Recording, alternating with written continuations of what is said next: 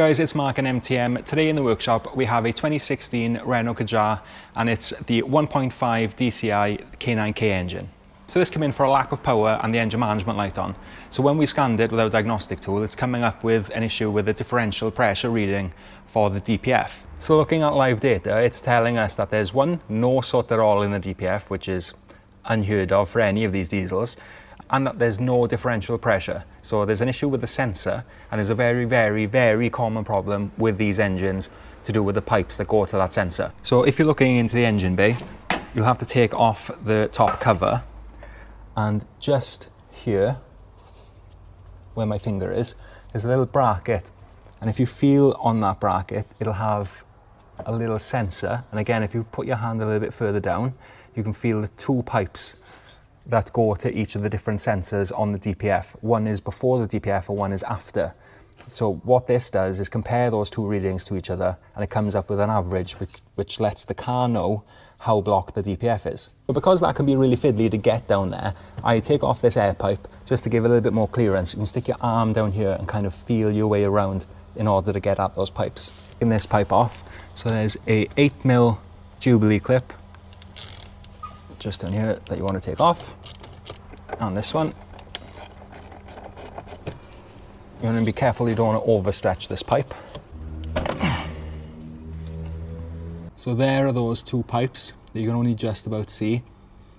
There's going to be a little bolt holding on that sensor, so we're going to have to undo that, undo the electrical connector, and then get that sensor out so we can have access to those pipes. So with this pipe out of the way, you can put the ratchet around. Because of the positioning of it, you can't see it directly. So I'm using a 7mm to try and disconnect the sensor from that frame.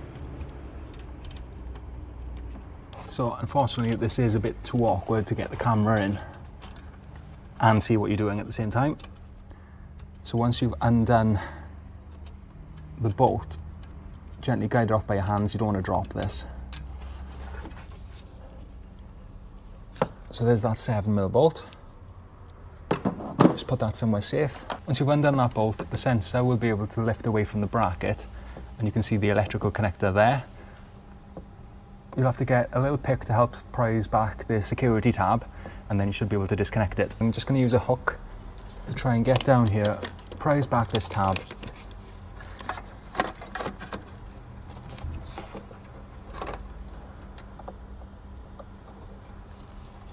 Shadows from the light can be a real pain when you're trying to do this. Okay, I've got that tab disconnected. So now it's just these pipes. These rubber pipes are being held on by little spring clips. You can just squeeze them together with your hands if you can get on them nice enough, and then hopefully we can get them out.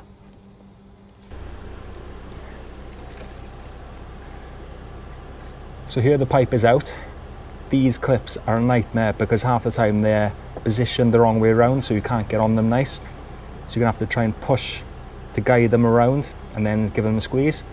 But you can see here this black pipe is completely detached from this section, and there's another split there.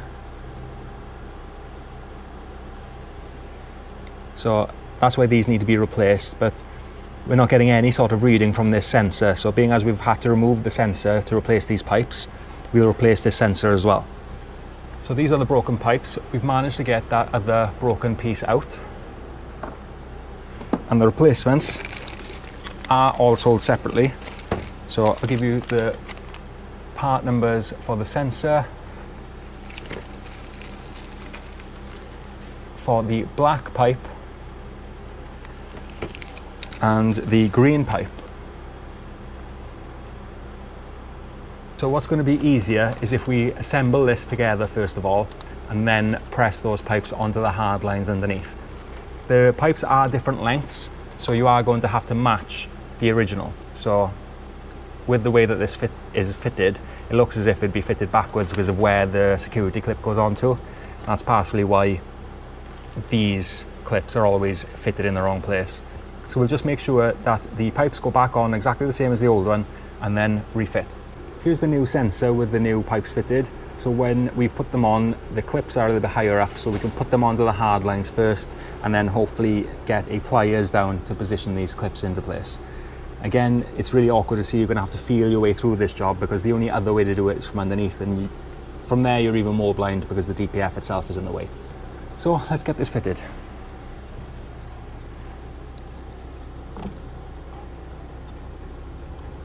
So again, feel for the pipes.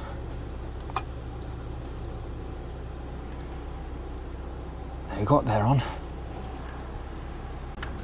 It's worth mentioning that the hard lines that these rubber pipes fit onto, there is a little notch on them to let you know when they're all the way home. Once you get those pipes on, it's going to be really awkward to get the clips into position. What I used is this fake spring clip pliers. Not sure if you can see the part number on the side of them, but these have been a godsend ever since I got them. They're so handy and they're better than the traditional type, the ones that ratchet into place. They have like those special grooves in on the teeth. But yeah, really good set of pliers. I recommend you get a pair, because this would have been 10 times more awkward if I didn't have them. Now I'm just going to reconnect the electrical connector and then put the 7mm bolt back in just to re-secure it to that frame. And we're almost done. But we've put the electrical connector back on here where my thumb is. I'm just going to reconnect. I'll put the bolt in for this 7mm. Again, you're going to have to feel everything because you just can't see it. That's slotted in nice. No.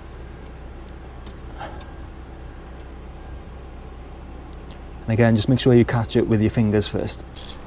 Once you've caught it by hand, you can just final tighten it with the ratchet.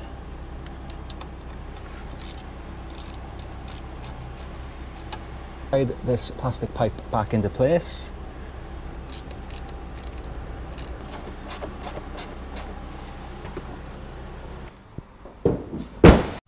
So now looking at live data, we can see that the differential pressure now has a reading. Before this was 0, and it wasn't changing no matter if we revved or not. So now if we rev, we can see that we're actually getting a reading.